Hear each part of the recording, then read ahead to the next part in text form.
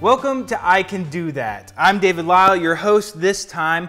Today, we are building this cabinet.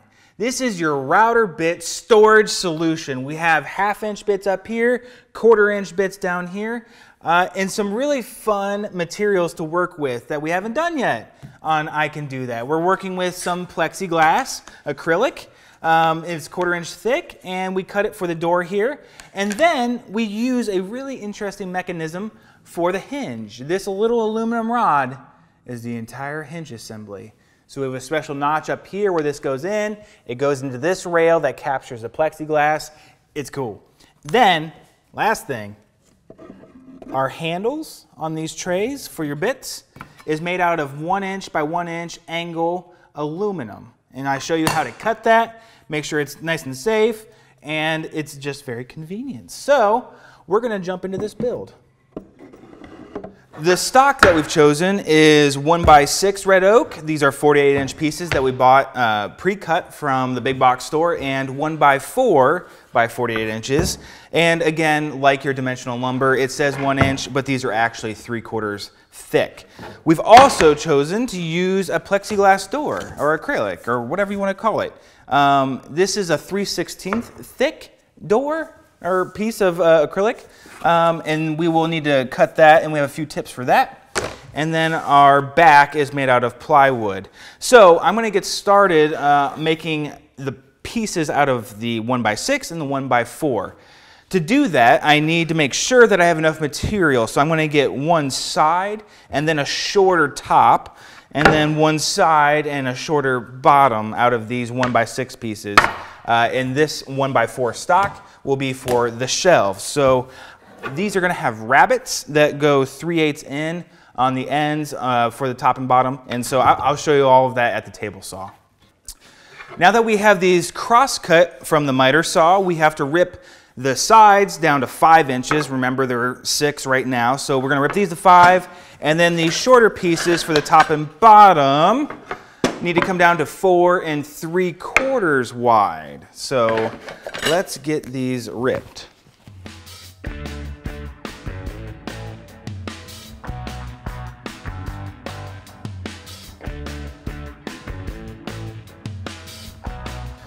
Now that we have those ripped to their width, we're going to bring in the dado stack so we can start cutting our rabbets. I've got my saw unplugged and I'm ready to install the dado stack.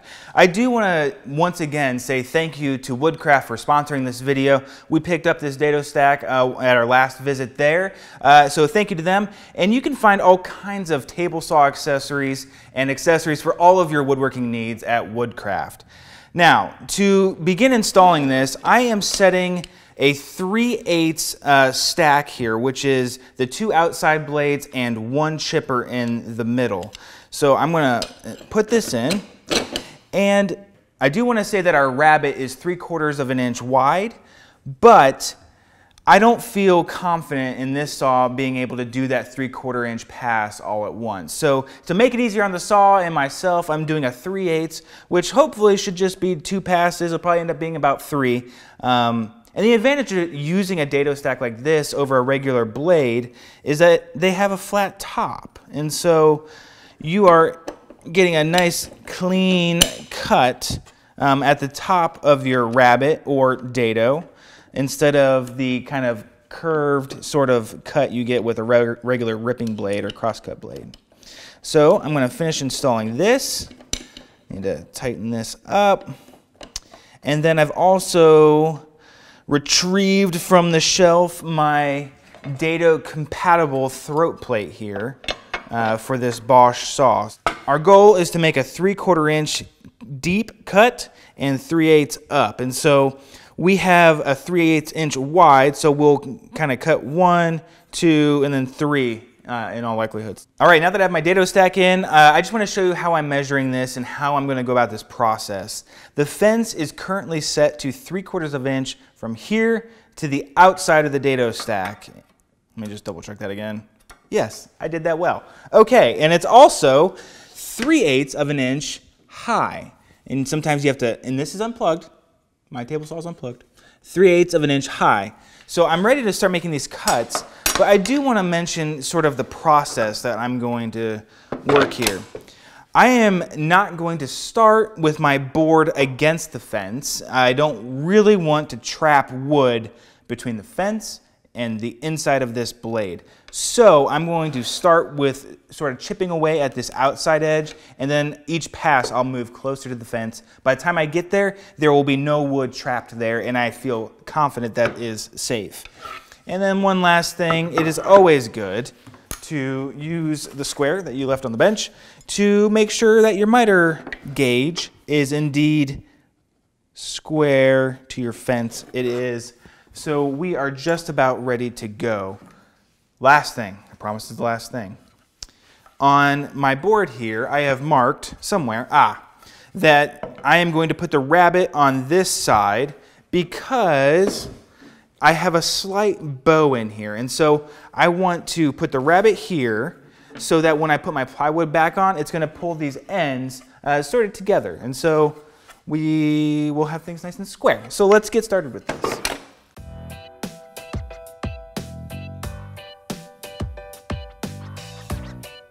So we made a couple passes and we had to cut. I said, this is no good. We had some massive blowout on the back side of this dado cut. So to remedy that, I have moved my auxiliary fence here just a hair off of this fence. And so having a backing board should prevent some of that splintering and that blowout that we're getting. So now that I've done that and fixed my amateur mistake, I'm going to do it.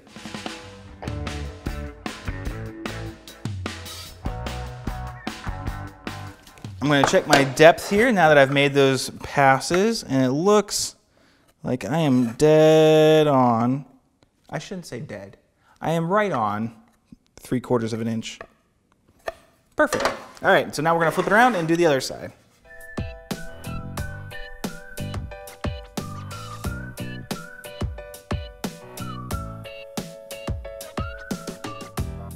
And I just want to show you that there is zero blowout since I added that, or made this fence closer to this fence. With that support of this fence, is beautiful. We're in good shape. With these rabbets complete, we're going to make the rabbet along the long back edge of the cabinet where our plywood is going to sit in. Remember, we have 1/4 inch plywood, and so I'm going to leave this blade at 3/8 high, and I've adjusted the fence over for our 5-inch piece. So from the fence to the inside of the blade is 4 3/4 for our 5-inch board, and we'll make the same adjustment for our thinner board.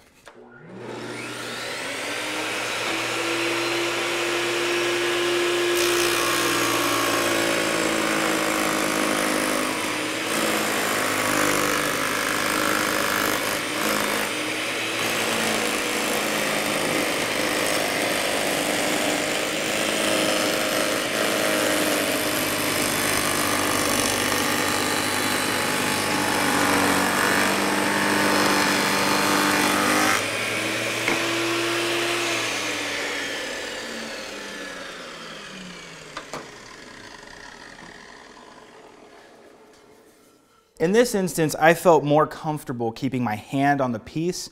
If it were any thinner, and I won't even do it with this next one, I would not use my hand. And so, because you really, with this dado stack cutting, it applies a lot of upward pressure. So I like to keep a lot of pressure on the piece. So there's our next rabbet that's ready to accept our 1/4 inch plywood. And so I'll do the same with the next one, and then we'll be ready to move on. We're back from lunch, and we're ready to start making the notches that are going to go in our top and bottom piece that will give us room for our hinge mechanism, which we are custom making. You'll be impressed with that later. So we have all of the rabbets in these long pieces, which are the size of the cabinet. Our top of the cabinet gets this notch, and what we want is for it to be the depth that will give us the 3/8 here, and then for the length of this notch, we want to make sure that we have everything we need up here, which is 3/4 of an inch. And if you look at it this way, we have overhang down here. When you look at it this way, we have room for our 1/4 inch back And that back is going to come up all the way up to the top and the bottom of our top and bottom pieces because it's a shop cabinet and we're not too worried about it being fully rabbited in there. So if you were to look underneath this cabinet or on top of it, you'd see an edge of plywood. In our last episode of I Can Do That, we showed you how to make a lap joint for our kitchen island. And we did that by drawing with our combination square down the fence right to where this tooth intersects the table. And so that's where we got this line, which is still on here, which I just made a little bit thicker. Now, we are not going to be able to use that exactly the same way in this cutout because we don't want to capture this piece between the blade and the table, and it won't work that nice. So we're going to hold the board up here, and I want to line up from the top this line and the end of this notch. And now what we can see, if we rotate the blade, and yes, this saw is unplugged, where this little piece of carbide, where this tooth meets the board, we can go ahead and put a notch. A line, not a notch. So that line will tell us as we are making this cut with the miter gauge. Oh, come in. As we are running this board through here, running it on that line, when we get to that part, the bottom side of that notch will be exactly where we need it to be, and it will have not gone beyond our intended notch. Okay, so let's cut this. So now that I have this lined up, I just want to remind you, when you're making this kind of cut with a miter gauge, and it's a stopped cut like this, you want to hold the piece until the saw completely spins down, and then you're able to back it out.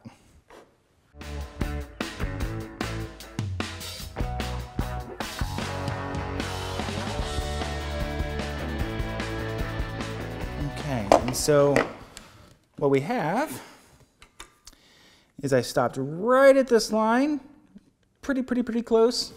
And from the other side, you can see the arc of the blade went further, but when we cut that, we'll see that it stopped right where we needed it. So now I'm going to cut the other one. Okay, we've moved the table side out of the way a little bit. We need to finish cutting this because remember, on this side, we went to the appropriate depth and we have the notch that we need. On this side, we didn't make it quite as far because of the arc of the blade. So let's lock this in the vise, and I'm just going to use a pole saw for this. We have a cross-cut side and a ripping side. Right now we are cutting against the grain, which is going this way, so we're going to use these cross-cut teeth.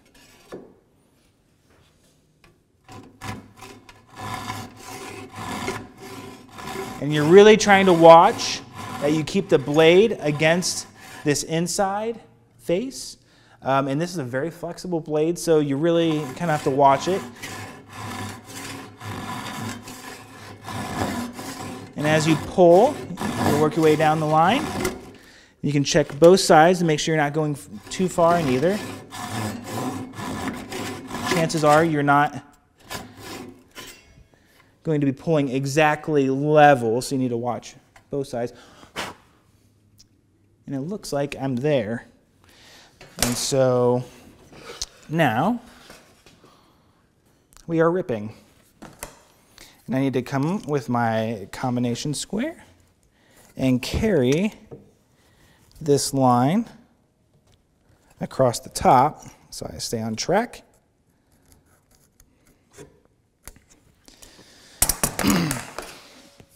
And this is where we would use the ripping side.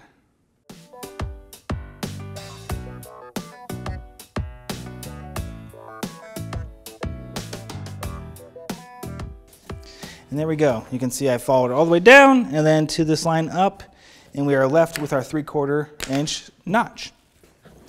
All right, so I'll cut this next one, and we'll be able to clean that up with a little chisel just to get this inside corner just right. We're going to jump into one of the more interesting parts of this build. What I'm holding is what we've coined the hinge rail. This hinge rail will sit on the edge of this piece of plexiglass, and we're going to cut a groove in here that is the exact width of that plexiglass. And let me just show you here. We've already experimented a little and gotten our fit pretty good. We're going to use a little bit of clear silicone to get the final adhesion here. So that will not only hold it in, but it'll make up for the very slight bit of room we have in there. So right now we need to make this groove. I'm going to set that over there for now. My blade is a 1/4 inch above the table, and I'm going to be using this micro jig gripper to run this over. So I already have my fence set to where it'll cut this inside cut, and then I'll bump it over and we'll make the outside cut. It's really important with small pieces like this that you figure out how you're going to hold it. And so we could have added a feather board.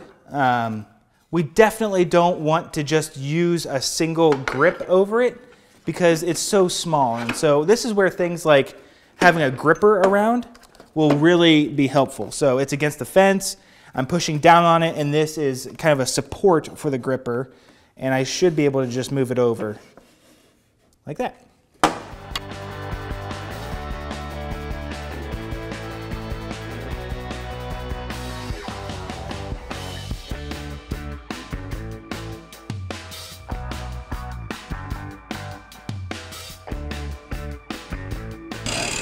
You can see that our fit is quite good. And one of the things that's happening here is that there's a slight bow, not only in the plexiglass, but also in this piece a little bit, because they're both thin. And so they're compounding upon one another to make a nice tight fit across the whole thing. So that looks good to me. All right, so now we're ready to start thinking about how we're going to turn that into a hinge. We have the cabinet in temporary clamps. It's not glued up or anything. I just wanted to show you how our groove down these sides is looking. We're nice and flush, ready for the plywood back. And if I tip it up, I can show you, and I hope you're still paying attention, YouTube. You're not wandering off now, opening new tabs of videos. This is our hinge rail that's going to sit in this notch over here. And I've never seen this done before. It might be an invention, it might not be. But basically, this is the groove that we made for the plexiglass, so that's going to be sitting in here. And we are going to use these aluminum dowels to come through the top and the bottom into this rail like so. And that is going to be the hinge. To do that, I need to make sure that this hole up here and this hole down here are in line. And so I've marked them I marked the backs. The top and the bottom pieces so that I can put them back in the top and bottom place. And I'm going to drill them at the same time. These are going to be through holes, so I'll end up cutting this little aluminum dowel so that once I'm ready to install them, I can come in through the top and almost into this piece, add a little CA glue to this, and then push it the rest of the way in. Follow? Good? Okay, so I'm going to take this apart, and I'm going to clamp these together and drill this hole. I found that this dowel requires an 1/8 inch bit. You should definitely experiment in real wood before assuming anything. So I have marked this hole a 1/4 inch in from this side and this side, and now I am just gonna go for it, I guess.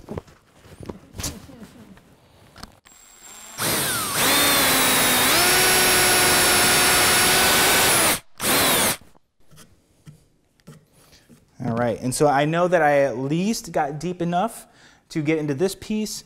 I don't want to go back in because I'm afraid I'll waller that hole out. All right, so now I'm going to finish the hole here. There we go. Okay, so now we are ready to move on.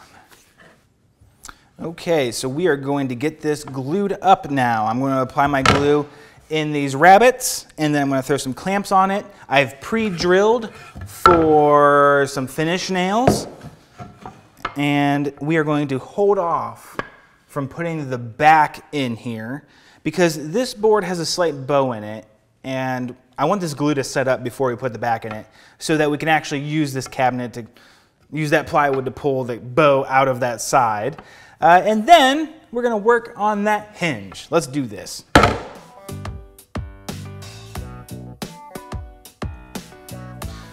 I would also like to take a moment to thank our sponsor, Type Bond, who makes I Can Do That possible and free for everybody. With their sponsorship and Woodcrafts, we are able to provide you with plans for free. So if you desire to make this cabinet, you are able to download the SketchUp file and a PDF that has your cut list and some dimensioned drawings if you don't have SketchUp or don't like using SketchUp. Though I would encourage you to learn SketchUp because it is a free program and you can do anything with it.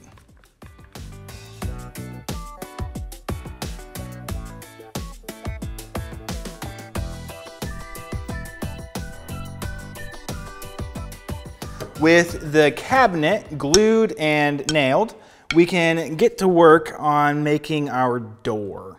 So this is our hinge rail, so we've coined the term.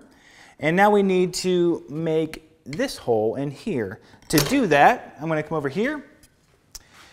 And I've already marked this 1/4 inch in from this face and 1/4 inch in from this face, which you'll notice is not actually centered on the piece. And that's intentional because that's how we made the marks over there. And so we are going to put this in the vise and use an awl to give us a nice start point here, because a small bit like this will tend to wander if you don't give it somewhere to go. We've flagged it so that it's the same depth as this one, which is not imperative, but we just wanted a reference point so that we can get the right depth on here. And we just make sure we're nice and level.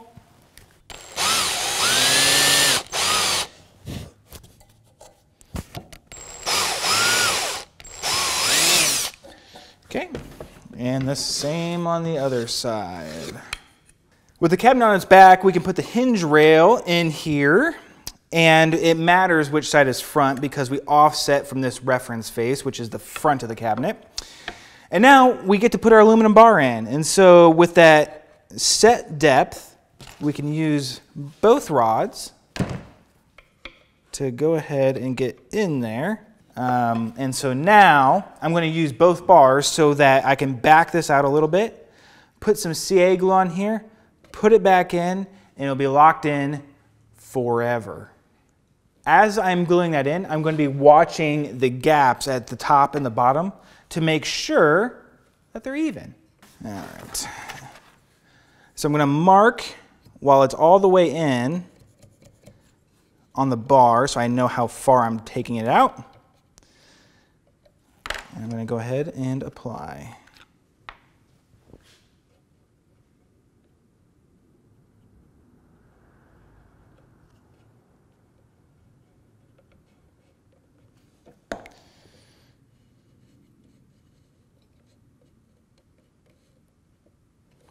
Okay, move on to the other side. You don't have a ton of time with CA glue, so I'm going to mark that.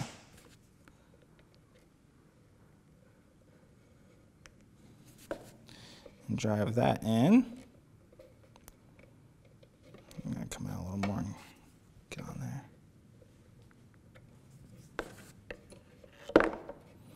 And then I just want to make sure that this is nice and centered. I'm happy with those gaps. We will let that dry onto my finger and come back to it. I've gone ahead and cut off one of the pins already, and I wanted to show you the process. I'm using a coping saw, just a regular old saw. Use a blade that has been around for a while because it might not cut as well in wood after you do this. But really, you just go to town. That's an aluminum pin. And then use a metal file to flush that up. And I can dial that in later. But you're going to end up with a nice shiny pin up top. And then we can test our hinge. And it works. I'm really glad that worked. And we've spaced it so that this hinge rail, as we've been calling it, actually doesn't even need chamfered on this back corner. We sort of weren't sure if that was going to work, but it did. So you know what? I'm thinking this is a pretty cool, inexpensive way to do a hinge. Let me show you what I did while I was waiting for that CA glue to dry. I went ahead and cut all of my shelves to length, and I also drilled with a Forstner bit all of the holes. And so router bits pretty much come in 1/2 inch and 1/4 inch shanks. And so I chose to alternate my pattern instead of putting them in front and back of each other, because we found, we have another cabinet in here, that when they're behind each other, you kind of can't see what's there. And so with this design, we are able to stagger them and get plenty in there. So I did, this shelf has 1/4 and 1/2 inch, all 1/4 inch, all 1/2 inch, all 1/4 inch. You can mix it up however you want. If your collection of bits grows, you can just make a new shelf. Not a big deal. And then finally, I want to show you my shelf brackets. We are using these little brackets from the big box store.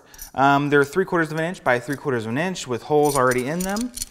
And in here, this way. And this is when you have to make your decision. Is your door going to open from the right or from the left? And depending on what you want, you can flip it around. I decided to have my handle on the right side because I wanted it there. The bottom bracket is going to sit pretty much just right on the bottom here, elevating that bottom shelf off just a little bit. And then you need to figure out your spacing to get them even or however you want them. If you have a lot of really tall bits, like this big flush bit, you might want to make different decisions. And so we made this top shelf a little bit smaller just because we figured we'd put some of our 1/4 inch bits that we use less up there. With these brackets, I marked off, and this is the back over here where you can see our rabbit, off 3/4 of an inch just to offset this bracket towards the back a little bit so that our shelves will have the brackets centered under them because they don't come all the way to the front of the case. So with that, I am going to install my shelf brackets, and then we are going to get ready to cut the plywood back and the plexiglass window. The plexiglass that we bought is 2 feet long and, what is it? 18 inches wide. We have to measure from the inside of our channel to this edge. And so our plexiglass is going to sit in here and then come to the edge of this side. So if I use this steel rule, I can just stick it right in this channel. And we see 14 3/4. One thing to note is that you need to measure in a couple places because our hinge rail is slightly bowed. We're off about a 1/16, and so I think we're going to cut ours right at 14 5/8 just to give ourselves room for the silicone to sit, and that'll be good. So we're going to come over to the table saw, and I want to just talk about one thing before we get any further. When you're cutting plexiglass on a table saw, you want to bump up to a finer tooth blade. Just to remind you, we already cut the plywood back with this 40 tooth blade, and now we have a 90 tooth blade on our plexiglass. It will also come with a plastic sheet over it that is super fun to peel off, but don't peel it yet because you want to keep it on for this process as you push it through. It should cut pretty nicely. It's a nice material to work with. So I'm going to put this guard on, and then we will get into this cut at 14 5/8.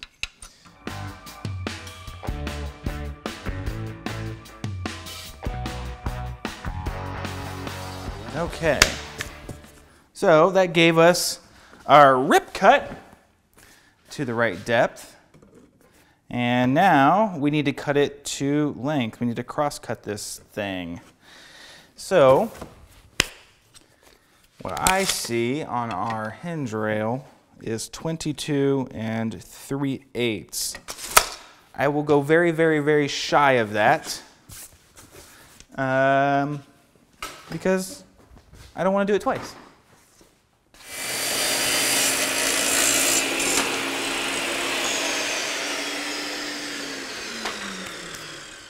Now that we have our plexi cut to size, I've peeled back the plastic just enough so it fits in the groove of our hinge rail.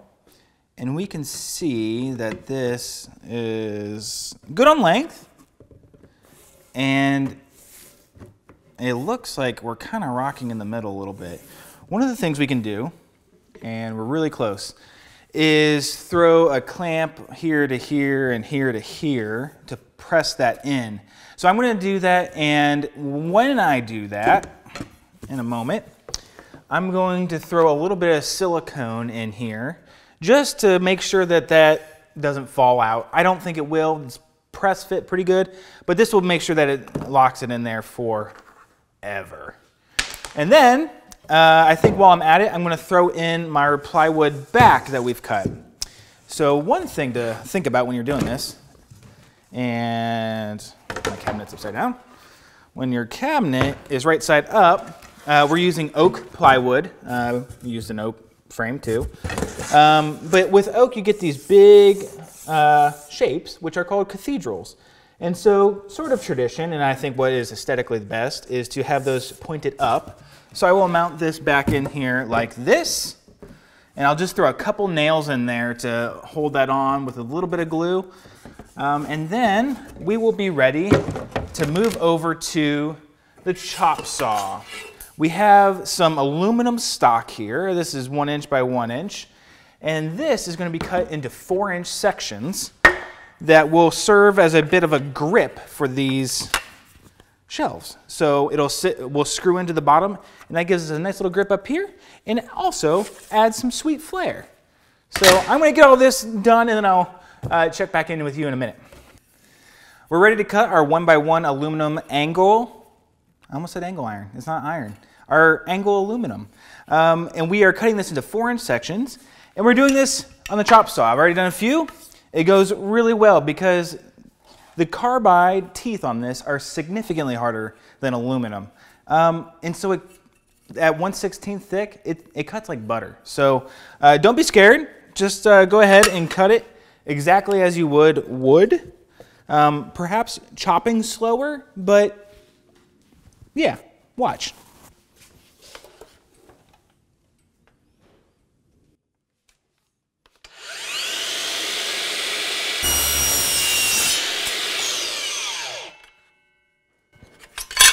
So there's really not much to it. So let's look at the secondary processes on this material. I've gone ahead and I've already done one of these so you can understand where we're headed. We have our bits up top, and this is screwed in 2 places on the bottom. I suppose that would have looked better if I had measured them, but anyway, it leaves a nice lip up here so that when you pull the shelf out, you have a positive grip there. So some of us may have not drilled into metal before. There's not a lot to it, but what I would do first is sort of break all the edges with a metal file, just so there's nothing sharp from where you cut or from the factory, because they'll get you if you don't get them out of the way. So just a couple swipes with a metal file. Don't use your wood file on this. and we're pretty much good to go. So I'm using just a 1/8 bit, and I'm using some leftover screws from the brackets, the shelf brackets. So basically we're just drilling a through hole, and I'm going to try and kind of just aim this over this hole so I don't drill into my bench again, because that wasn't nice of me to do earlier. You want to use a higher speed when you're drilling into metal. If this were iron and a little bit thicker, I would say maybe you need a dab of oil on the bit just to make sure that things go smoothly. This is not, there's not much to it.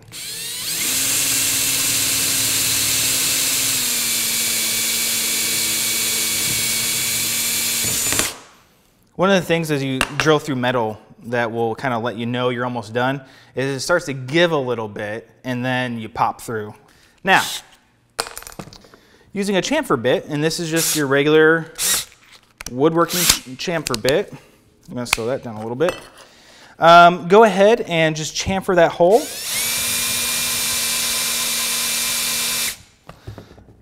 And that'll leave it, that'll take the burr off, but also give your screw somewhere to sit. So now this screw will almost be flush there. If you chamfered it more, it would be just about flush. So, all right, I'm going to do the other side real quick because there's a burr on there.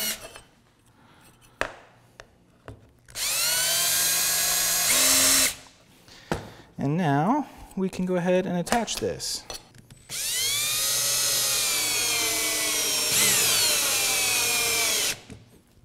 Careful not to strip them with your power drill.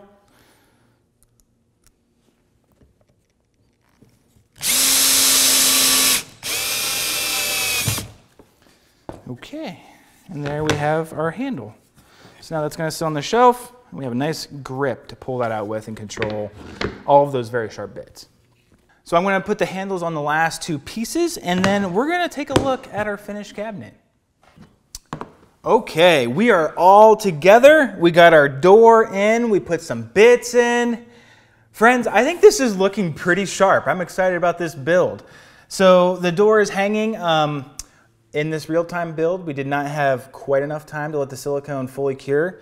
But I would remind you to keep clamps on it as long as you can. And our back, remember, is a 1/4 inch plywood. So I think for our shop, we have plywood walls because we did that on purpose. And so we're just gonna send some screws through the back panel.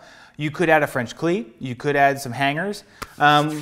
That's kind of up to you on this build. So I just want to thank you for joining us in this episode of I Can Do That. I want to thank our sponsors Woodcraft and Titebond once again for your support, and we will see you in the next build.